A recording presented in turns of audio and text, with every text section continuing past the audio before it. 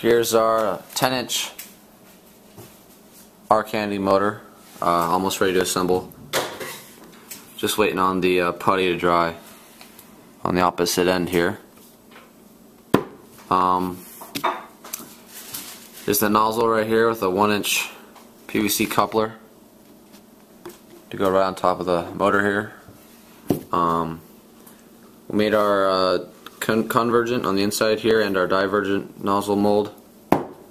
This right here, it's just a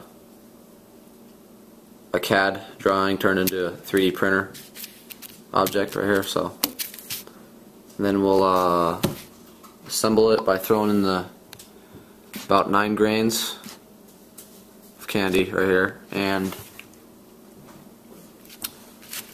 then use our end cap on this side, and also put an end cap on here with a hole in it, and put that on the other side right there.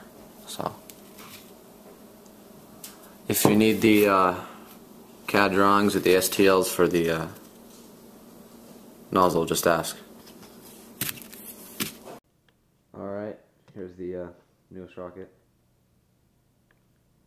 It doesn't have a parachute or anything, so we're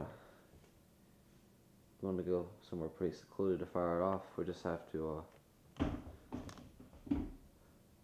slide the motor up there and get it secured in, and we'll head out and go launch it. Hopefully it'll do pretty good. So.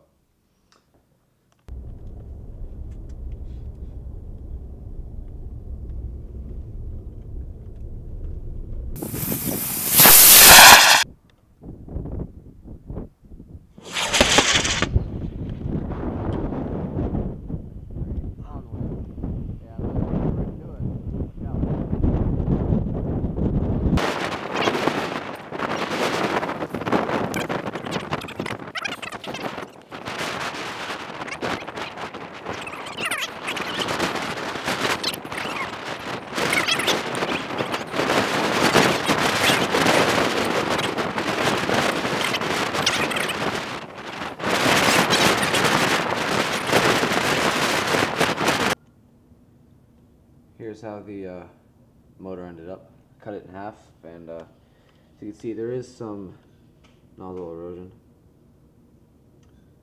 I'd say about 1/8 of an inch total on the throat there, but besides that, I think it was a really good burn. Prove that this concept works by coupling the nozzle onto the motor, and I think this is what we're going to do for our next couple of rockets.